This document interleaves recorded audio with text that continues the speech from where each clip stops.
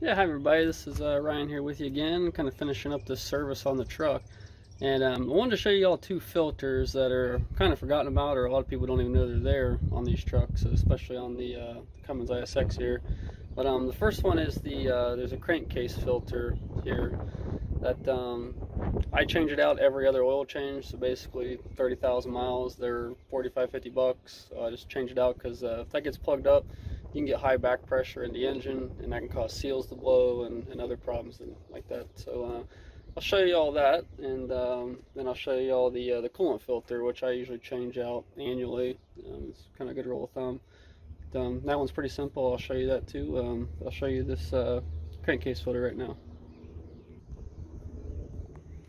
So it's actually located right here. So if you've got a Cummins ISX 15 like this one, you'll see that little, so I already got it off here, but this little cover, it actually has the part number on there, that replacement filter number. And in any place that sells Cummins, it doesn't really matter what truck brand you have, they can look that up and get that for you. Or I actually get them on Amazon or Napa. But to take that off, you're gonna have to take this intake pipe off the intercooler here. So it's not a big deal. Just need a little bit more clearance to get to the bolts and pop it out. So basically this just pulls out. It's pretty well all it is. So you just take the old one out, put the new one in, and bolt it back up. And I think there's a little torque requirement on there.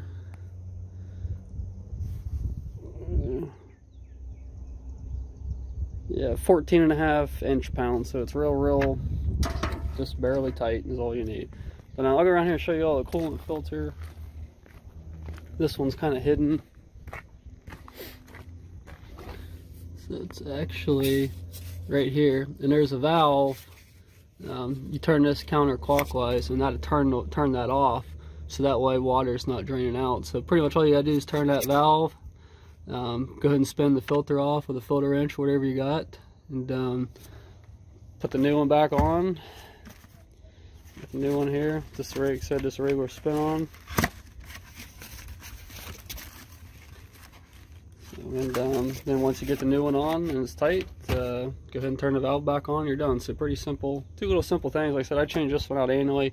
The crankcase filter over there, I change it out every other oil change. I use conventional oil, and I do mine about every 15,000. Sometimes I got to push it to 17, just depending on the trip I'm on, because that's when the truck usually starts burning oil, and that tells me that the oil is breaking down, it's getting thinner, and needs to be changed. So it's kind of up to you what your maintenance intervals are, but that's just the way I do mine.